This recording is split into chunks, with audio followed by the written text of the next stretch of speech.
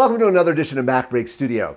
I recently returned from a trip from New York City where I was at the NAB East show. And for the most part, the show was kind of boring, but Blackmagic had the most amazing booth there. It was packed with people interested in their cameras, their switchers, their black conversion boxes. But what really impressed me was the amount of interest in DaVinci Resolve 16. They built a classroom on the show floor, and if you were lucky enough to get a seat, you would learn how to edit, color grade, sound mix, and do visual effects.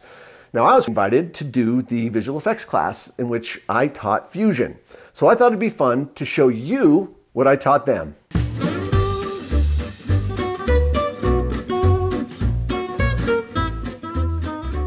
So here I have 3 clips that I've edited into a timeline, all shot on the iPhone 11 Pro. This middle shot of Battery Park in Lower Manhattan is really great because it begs to have a title track to it. If you want to follow along, I've included a link to this clip in the description. DaVinci Resolve 16.1 has 2 different pages for editing, the Edit page and the Cut page. The Edit page is for long-form editing, and the Cut page is for short-form, quick turnaround editing. It doesn't matter what page you're starting from in order to create what I'm about to show you. With the playhead parked over the clip, click the Fusion button at the bottom of the UI.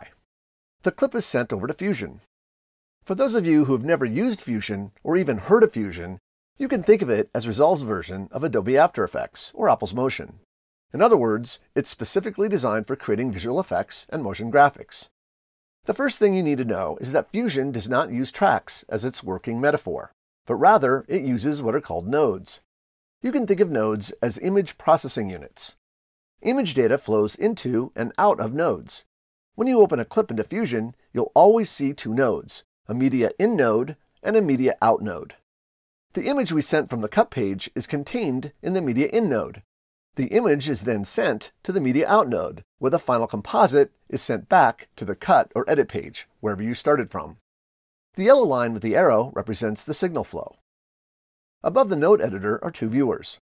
What appears in each viewer is really up to you, but typically you would view the final composite in the right viewer and the node you're working on in the left viewer. Select the media in node.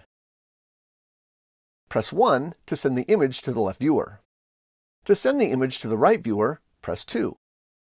The white dots below the nodes indicate the active viewer for that node.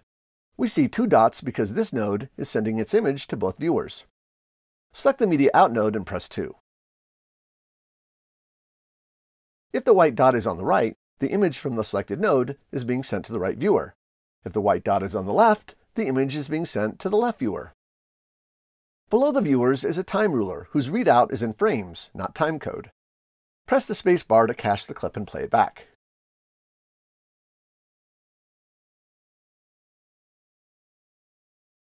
Once a clip has been cached, it will appear with a green bar below the viewers. To build anything in Fusion, you'll need to use this palette of tools that appears below the transport controls. They're grouped into a related set of tools by these vertical separators. The first group contains text and paint tools. The second group, color correction tools. The third group, transform tools. The fourth group, masking tools. The fifth group, particle tools. And the last group, 3D tools. The tools you see here are a subset of a much larger set of tools located in the effects library. But they appear here because these are the most common tools you'll often reach for. Let's add some text. In the first set of tools, locate the text tool and drag it into the work area. With the Text 1 node selected, press 1 to send it to the left viewer. Currently, the viewer is empty because we haven't typed anything yet. To do this, you'll use the inspector to the right. Using the text entry box, I'll type out Battery Park. But you can type out whatever you want. I'll change the text color to yellow and increase the size just a bit. Great, but now we need to connect this text node to the image pipeline. To do this, you'll use a merge node. It's the first tool in the third group. Drag it over the connection line while holding down the Shift key. When the connection line turns blue, release the mouse. Merge nodes have 3 inputs represented by these triangles. The yellow input is the background. The green input is the foreground, and the blue input is for masks and other transparency data. To composite this text over the background, you'll need to connect the output of the text node to the input of the merge node. And now we see our text composited over the background in the right viewer. Cool. The text can be moved around by using these on-screen controls. If you don't see the controls, make sure the text node is selected.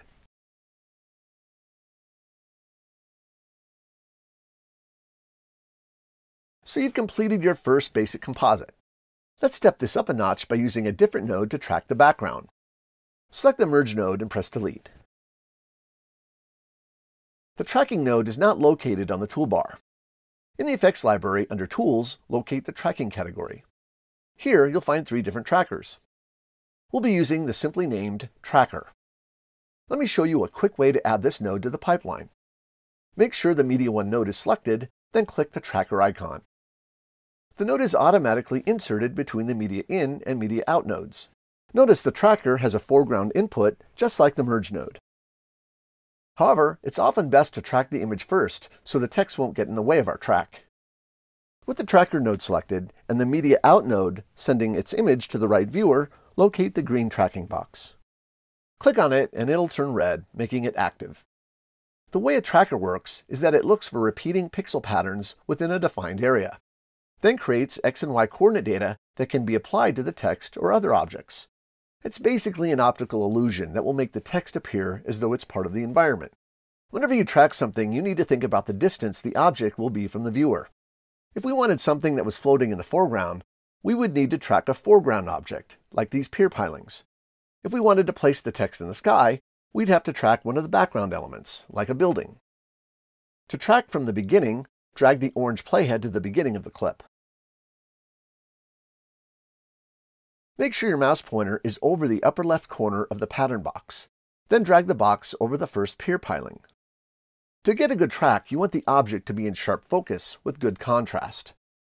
You can adjust the size of the pattern area by dragging on the edge of the inner box. The outer dotted box is a search pattern box, where the tracker will be looking for that very specific pixel pattern. If you have a lot of movement in the shot, you'll want to make this outer box quite large to account for the larger motion of that pattern. But this is a fairly gentle movement, so we'll keep this box at its current size. To track the text, click the Track Forward button in the inspector. The track analysis will take a few seconds. Then a completion box will appear that you can dismiss. Playing the clip back, notice the tracker did a really good job of tracking the pier piling.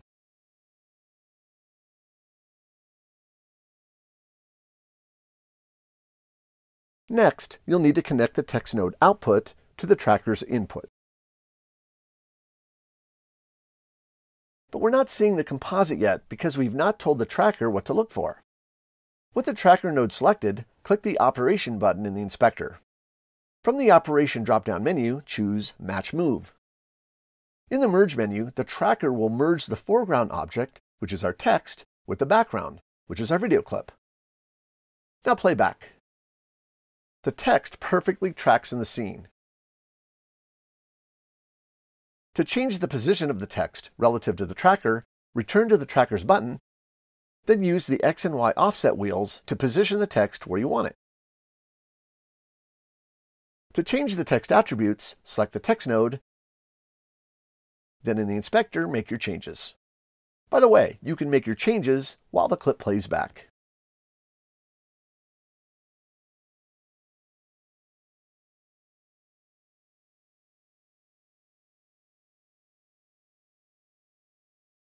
And now for the best part. Once you're finished, just click on the Edit page or Cut page icon, whatever page you are editing in, and your Fusion Composite will be right there as a clip in your timeline. There's no dynamic linking, no round tripping, no headaches. It's simply one-click integration back and forth. So if you like what you saw, I produced a 6-hour DaVinci Resolve tutorial that comes with all the media so you can follow along like you were taking a class with me.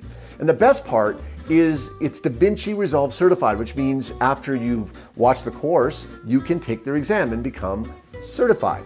Right now, we're offering the course at 30% off if you use the code right here. And if you want to see more about the training, just click the link in the info section. So super excited about the training. Check it out. Thanks for watching another edition of MacBreak Studio. We'll see you next time.